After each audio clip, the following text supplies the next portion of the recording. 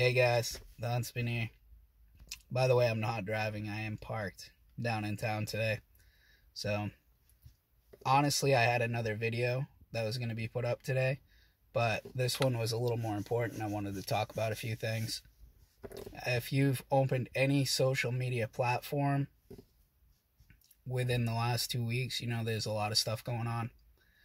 2 days ago, Biden administration put a restriction on Russian firearms and ammunition, which pretty much boils down to, obviously, we won't be receiving for the next year. We won't be receiving any ammunition or firearms from Russia. And if we do, it'll be turned away and sent back. So, Russia does supply America with about 40 to 45% of our ammunition.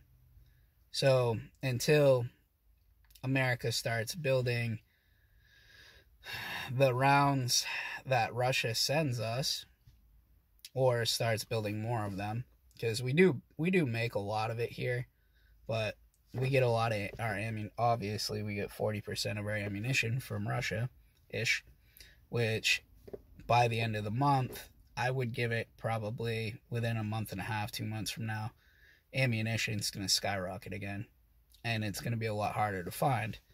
So we're taking almost half of it off the shelf and not putting more on. So I just wanted to give you guys a heads up. That's my thought process on it.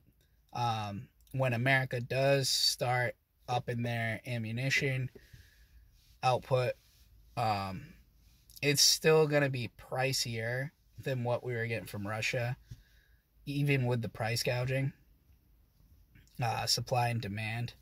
So, as you remember correctly, at the beginning of the pandemic, everybody was jacking toilet paper and ammunition. And actually, the Dollar General, my local Dollar General, hasn't had toilet paper, much of it, for the last few weeks. There might be another toilet paper pandemic, friggin' epidemic again. Anyway, so I just wanted to give you guys a heads up on that. Ammunition is gonna skyrocket, and it's gonna be hard to find again for quite some time.